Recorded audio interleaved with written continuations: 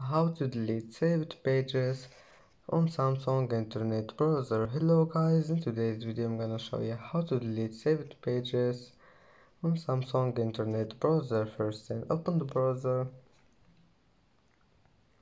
and now click the storylines and then just click saved pages and just hold on any site you want here and click this one, delete, and click delete again.